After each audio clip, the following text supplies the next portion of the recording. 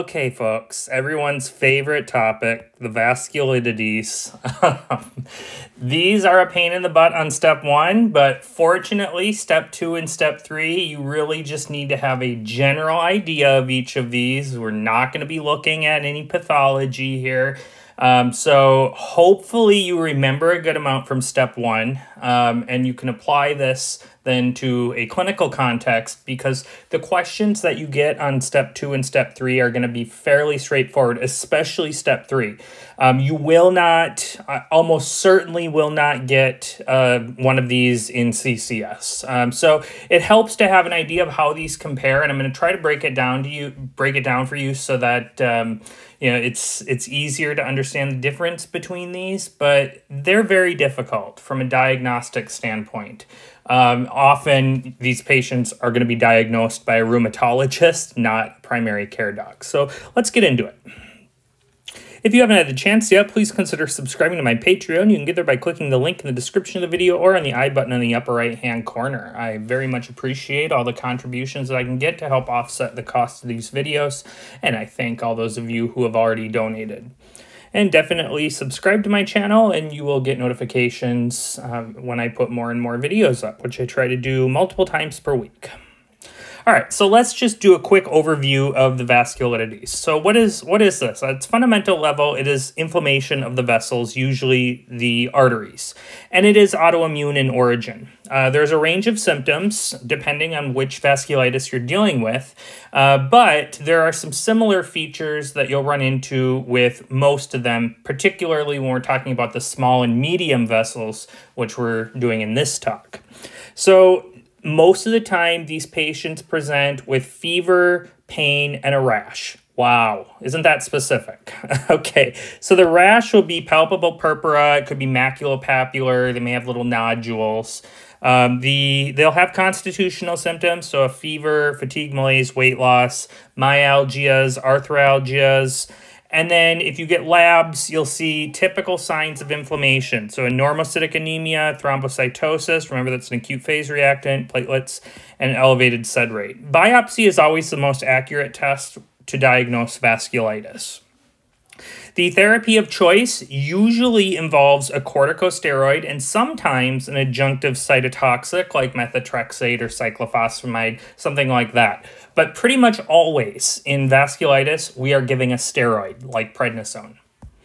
All right, so we are going to talk about these here. So there's 4 of them, and then we will save the large vessel vasculitis for another talk.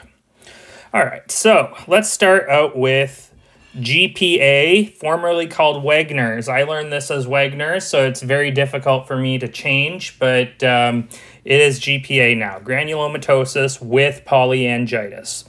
So the thing that makes GPA or Wegeners stand out is that it really has a predilection for the upper respiratory tract. So look for a history of repeated sinus infections, chronic sinusitis. This is because you get inflammation there and it disturbs the integrity of the tissue, so you're more likely to get an infection. So sinus pain, also nasal stuff. So stuffy nose, nasal discharge, bloody nose. So just lots of upper respiratory tract stuff going on. And one of the more salient features that may be told to you, although it's kind of a giveaway, is septal perforation, and presumably not a cocaine user, right?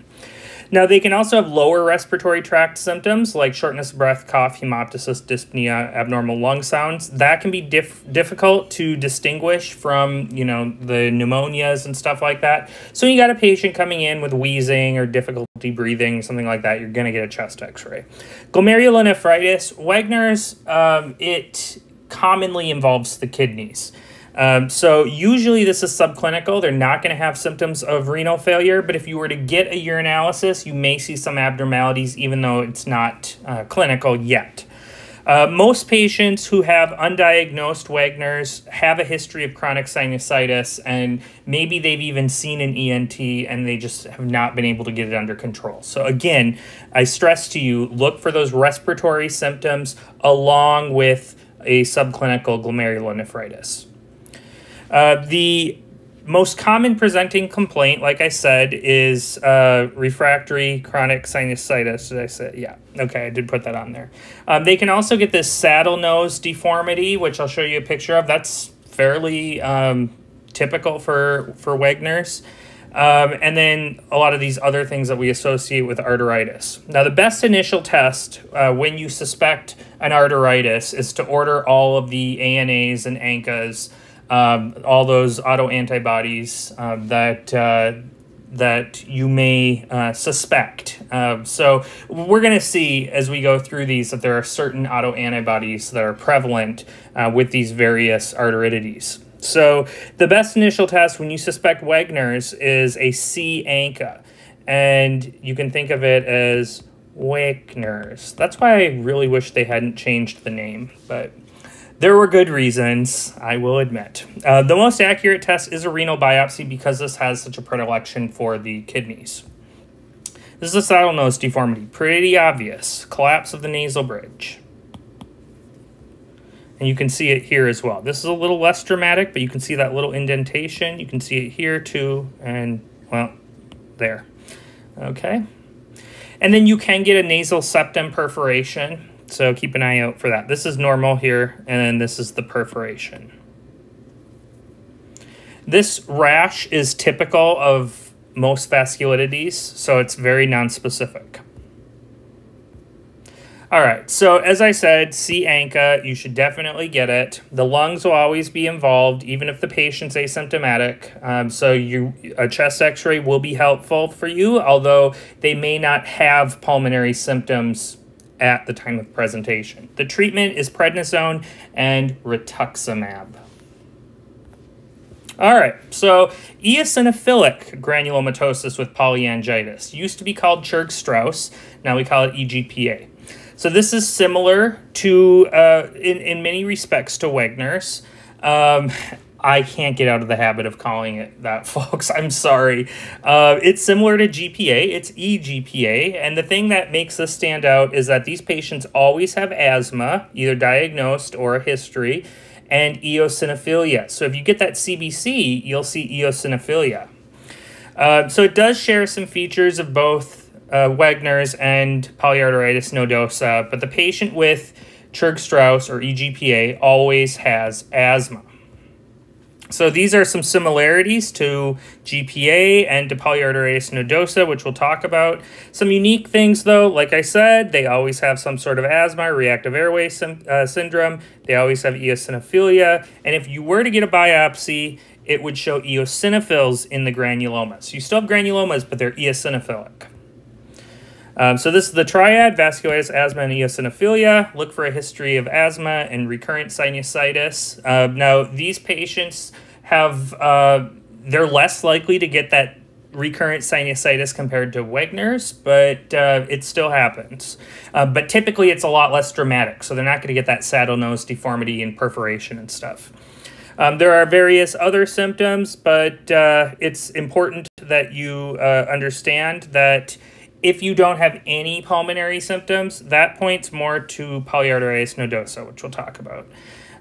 So there are a variety of abnormalities on lab that really don't distinguish it from the other vasculitides. But the big one is P-ANCA will be positive. Remember, with Wegeners, it's C-ANCA.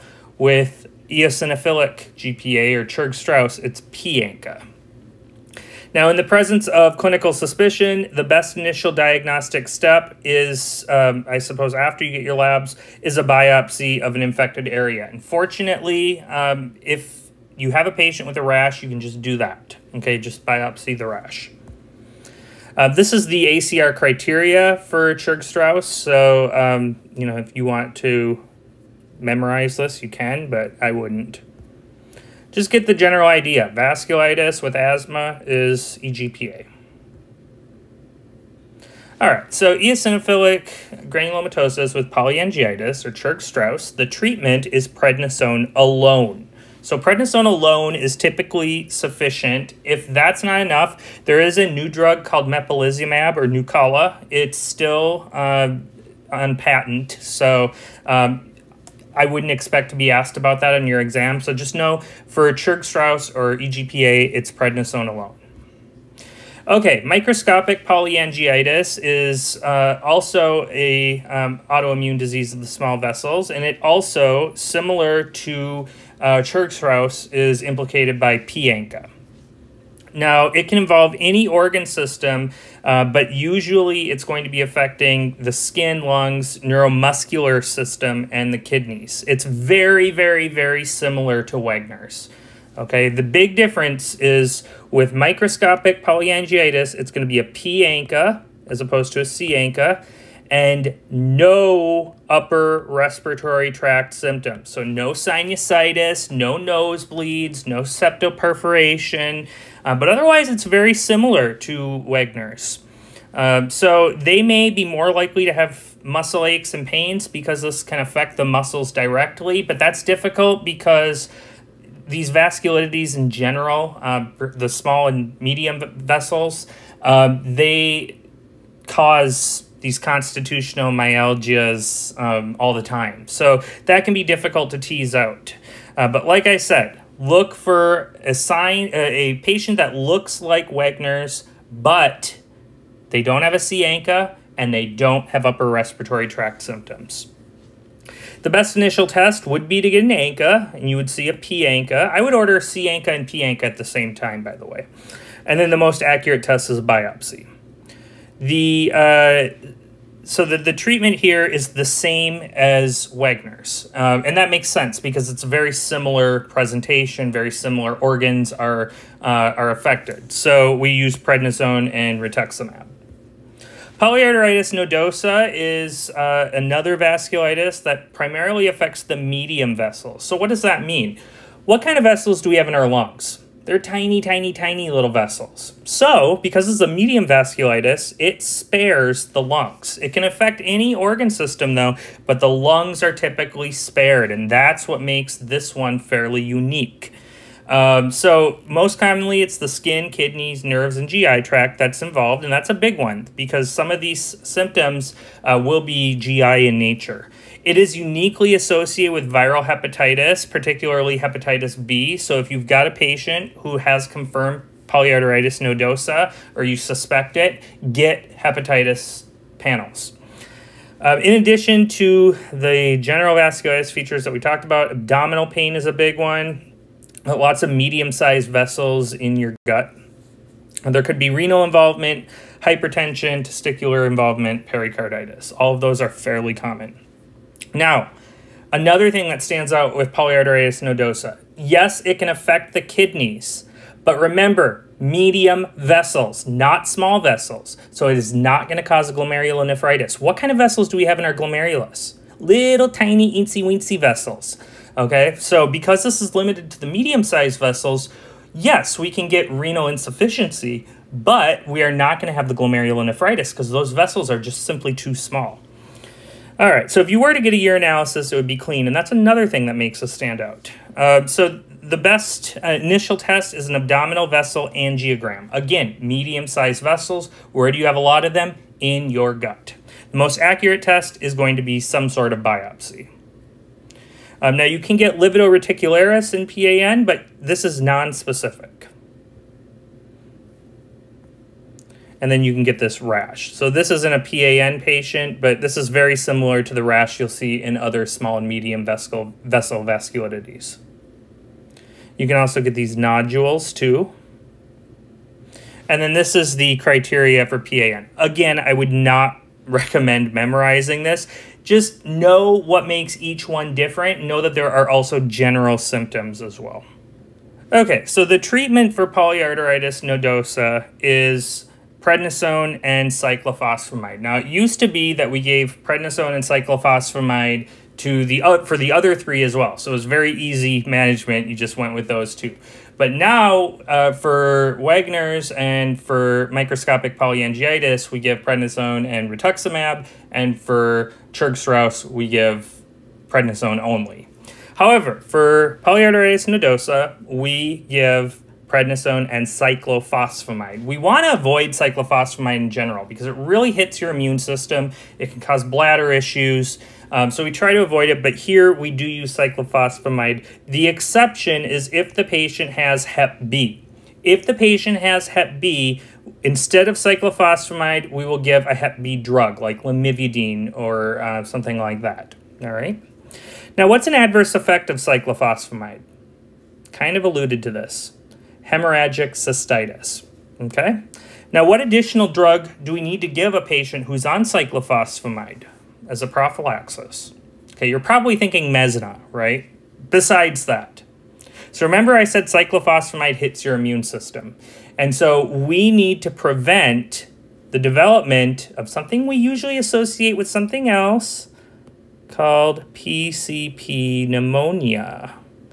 Okay? We usually worry about that in HIV patients, but these patients are immunosuppressed as well. And what do we give for PCP prophylaxis in HIV patients? Trimethoprim, sulfamethoxazole. Okay? Go back and watch my opportunistic infections videos if you haven't watched that yet, because you'll want to know prophylaxis for HIV/AIDS. And then this is basically everything we went through all on one slide.